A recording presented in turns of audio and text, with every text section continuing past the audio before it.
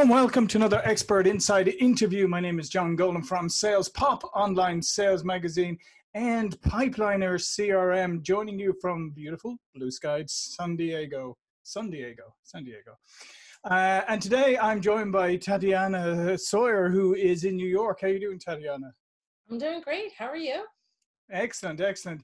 And you have a book coming out at the beginning of next year, right? Dream Bold, Start Smart. That's correct. Yeah. Excellent. And what we want to talk about today is, don't fake it till you make it when it comes to numbers, money, and taxes. So, people are always saying, oh, yeah, fake it till you make it. Why is that a bad idea when it comes to numbers, money, and taxes? It's a bad idea because it never serves you. So there are things that you can kind of avoid and kind of neglect for a while. But, and sometimes things find a way to work themselves out. But it doesn't apply to money. If you ignore money, numbers, taxes, it will just keep accumulating and have like a snowball effect, basically.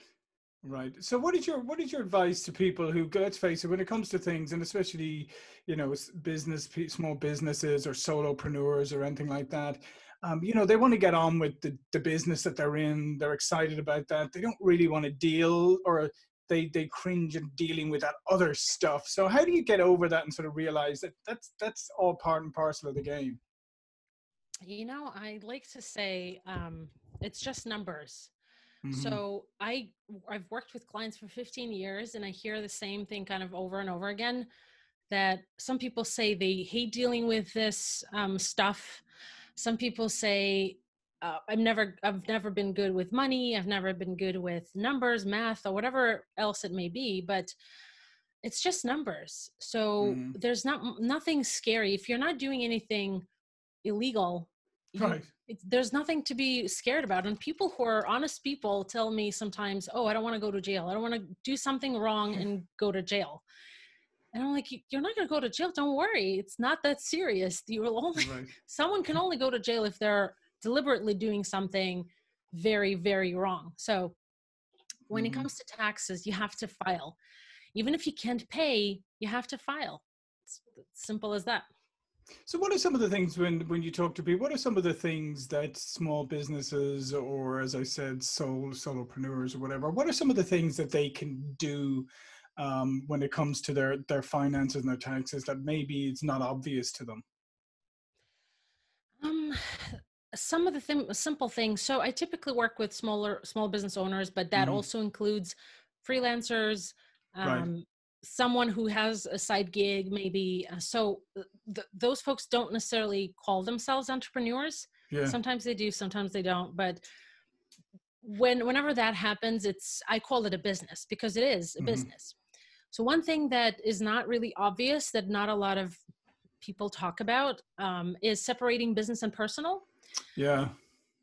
Even if it's just, even if you're working under your own name, getting a designated business credit card, for business purposes only is the number one step. Getting a separate checking account for business only transactions will not only save you headaches kind of at the end of the year when you're trying to compile numbers for taxes, right. but it will also, if you get audited, it's much easier for you to make an argument to the IRS and say, listen, I use this account for business only. It's not personal. So if I spent it on X and X, it means that there was a business purpose for it. Yeah, because I think that's one of the, as you said, I think that's one of the number one things that people do is end up commingling, right? Commingling their personal and their business, and as you say, then it becomes very difficult. Then as you say, you're then saying, oh no, yeah, I know this is in my personal one, but this is actually a business expense, and oh, that one in the business, well, that actually, yeah, you're right, that was a personal expense. And all you're doing is really kind of creating problems for yourself, right? Because now your auditor, Exactly. the auditors are going, oh, okay, let's see. So that's a great piece of advice.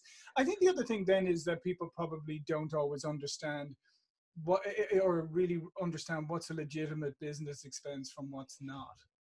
Yeah, there's a lot of there's a sea of information online about all of this. There are different articles and different things. And the rule of thumb we as preparers, we as accountants advise our clients is we usually say, well, if another reasonable business owner was managing your business, would they think that this expense is ordinary and necessary? That's actually the IRS wording, but would someone who's a savvy business owner spend money to get income in this manner? If the answer is yes, then it's probably deductible. So it doesn't matter what you really call it, except for maybe a couple of things like meals, which is important to classify as meals because they're only 50% deductible. But when it's other things, so if you call it printing and reproduction or promotional item, it doesn't make that much of a difference. You still get a deduction for it. So typically that's the rule of thumb. And then obviously record keeping is critical, and that let's face it, in today's day and age you should really have no excuse for record keeping given that everything can be done digitally. But I bet that's something that you have lots of conversations about, is keeping good records. Yeah, I'm very strict when it comes to record keeping because I want my clients to be protected. So I typically, I work with QuickBooks Online just because it's an easy product. I have most of my clients there. I don't have to go to their office. We can easily look at stuff at the same time remotely, especially now. The more virtual we all go, the easier it is. But typically I ask people to, depending on what they're using, if they're using QuickBooks Online, to adopt one approach. If they're just using Excel, then to adopt another approach. So I can talk a little bit about it. So for QuickBooks Online, it allows you to attach receipts, and other software products do that as well, like Xero and other. So I'm very strict when it comes to attaching receipts. So most of my clients keep their receipts attached within QuickBooks so that if there's an audit, the auditor will say, oh, give me the receipts for these and these legal bills, for example, and you just download them all and just ship them off, and that's it. You're done.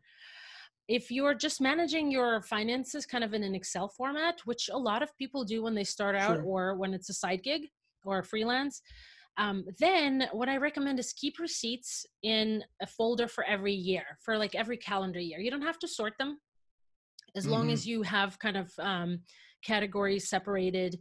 And oh, I spent $1,000 on rent, $500 on X, office supplies, or whatever it is.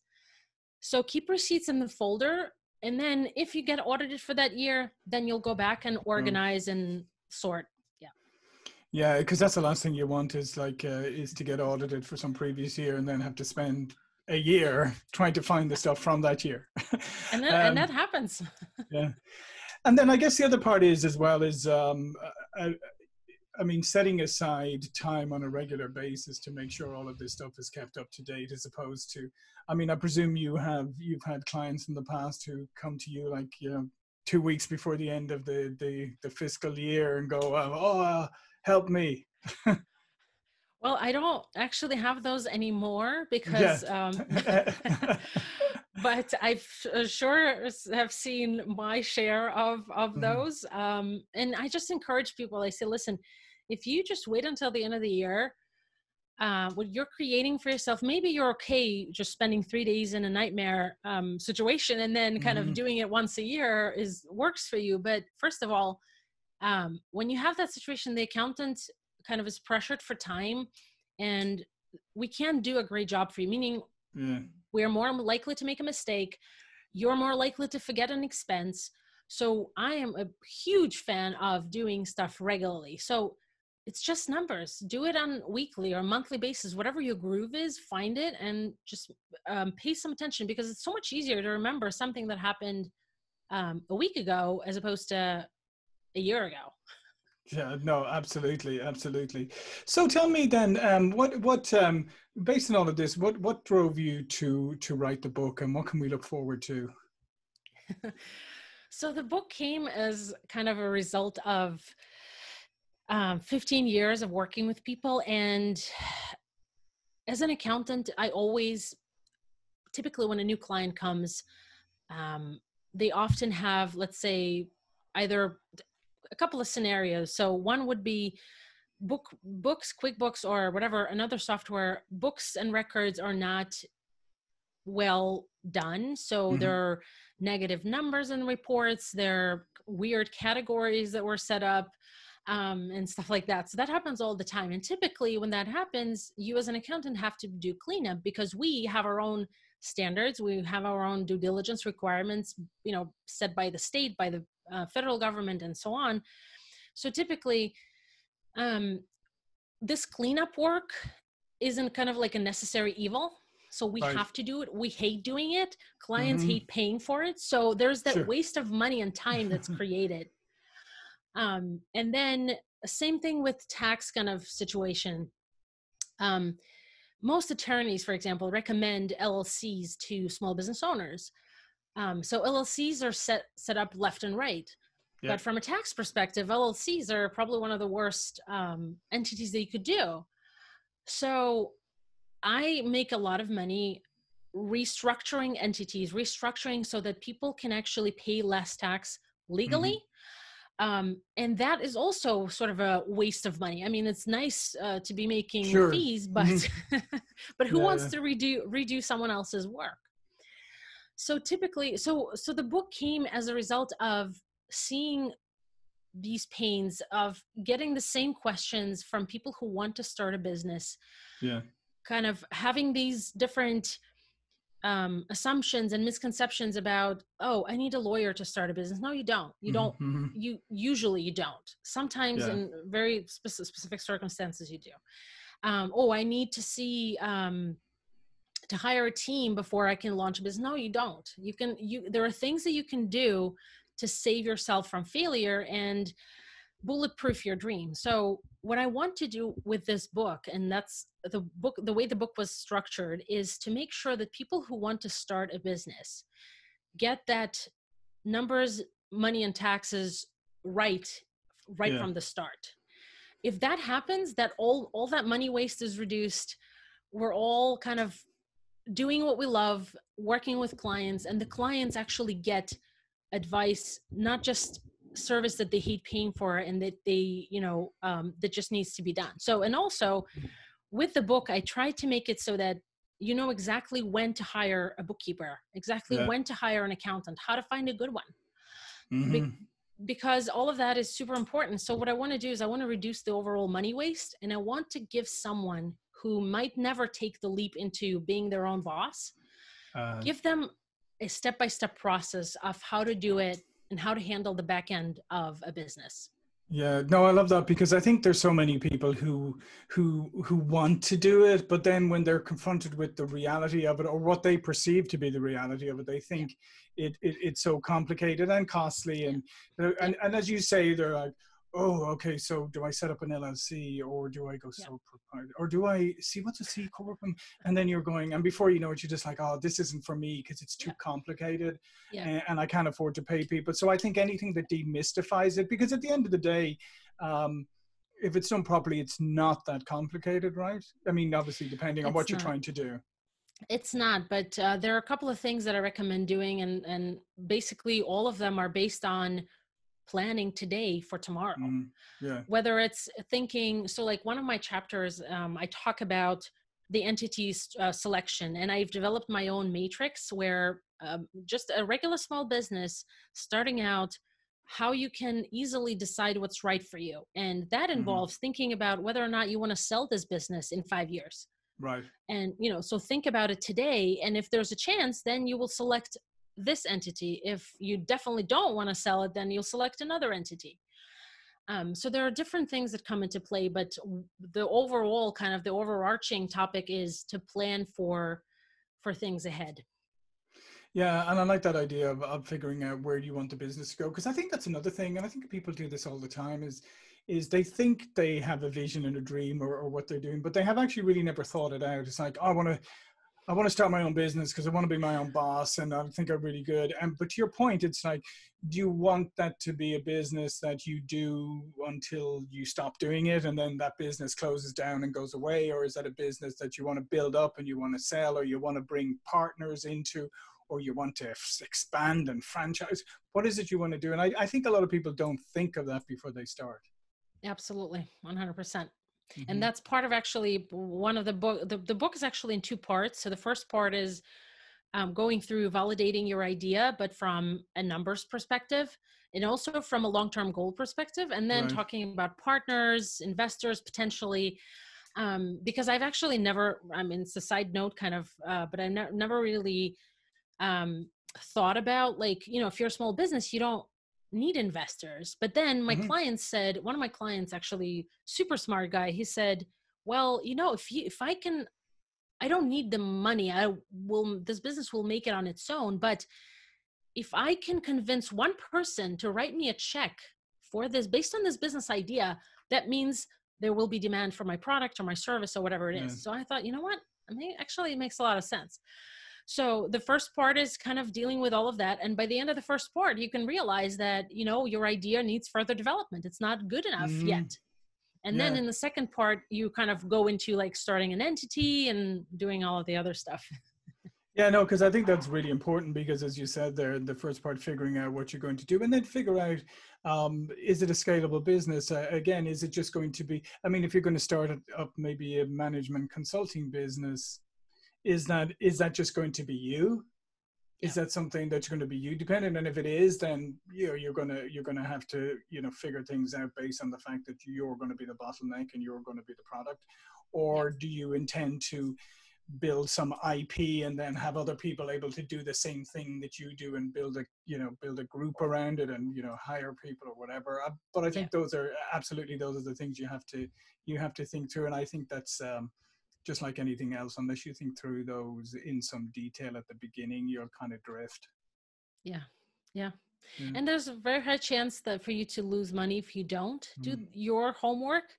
So what I want to do is with the book is to prevent that from happening. So people who would otherwise not start a business actually feel empowered to do so and pursue their dreams, but do it carefully and, you know, with a calculated step every time.